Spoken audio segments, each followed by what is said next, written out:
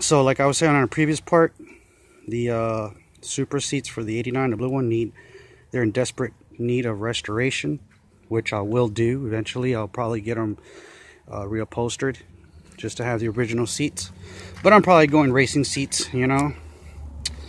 Sparco, Recaro, Brembo, I mean not Brembo, Veal, whatever, you know. I'll upgrade and get some kind of racing seats up in there. But yeah, it's all gutted, you know, full roll cage. I'm gonna even gut it more.